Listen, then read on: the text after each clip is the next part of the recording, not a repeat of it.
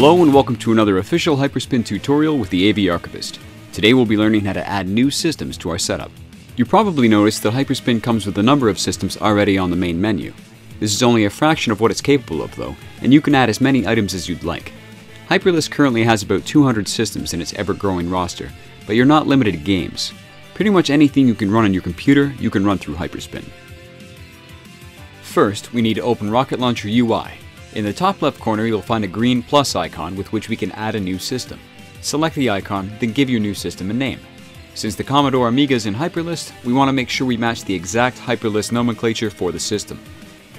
Next, select the Add Before drop-down list and choose where you'd like your system to appear on the main menu wheel. As noted, your new system will be added before the selected system. This can easily be changed at a later time. When done, click Next. Now we need to define our emulator for the system. If you're unsure, this can always be set up later. For the Commodore Amiga, I know we'll be using the WinUAE emulator, so we'll click the hourglass and select it from the menu. Click Next once you're done. As we've seen in earlier tutorials, Rocket Launcher needs to know where your ROMs for the system are stored. Whether or not you have your ROMs yet, we can define this path now. First, go to your HyperSpin ROMs folder.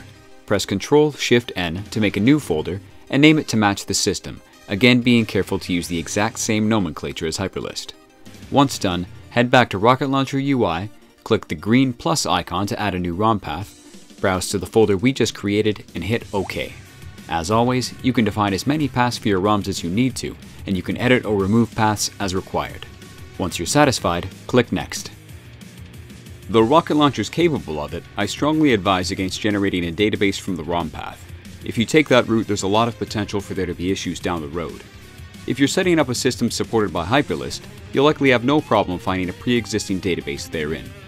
If you'd like, you can manually add the database later, as we've seen in previous tutorials, or you can simply import the XML. To do so, head to Hyperlist and download your system's database to a temporary location, like your desktop. In Rocket Launcher UI, select Import Database from File, then click the magnifying lens and browse to the XML you just downloaded. With this method, Rocket Launcher will create the appropriate HyperSpin database folder for the system and move the XML to it. Click Next when you're done.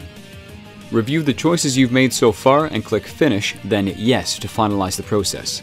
As you can see, the Commodore Amiga is now included in our system list. If we open HyperSpin, we'll find it in the same location on our main menu wheel. Essentially, the Rocket Launcher UI setup wizard has added the Commodore Amiga to our HyperSpin database's main menu, mainmenu.xml file. If you ever want to rearrange your main menu after setup, you can adjust the order here, like so.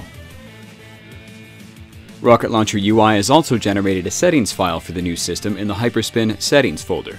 Finally, in HyperSpin Media, it's created the folder structure we'll need in order to add art, themes, sounds, and video later. If you remove a system from mainmenu.xml, it won't show up in your main menu anymore, but all of the databases, settings, and media folders we just discussed will remain safely intact.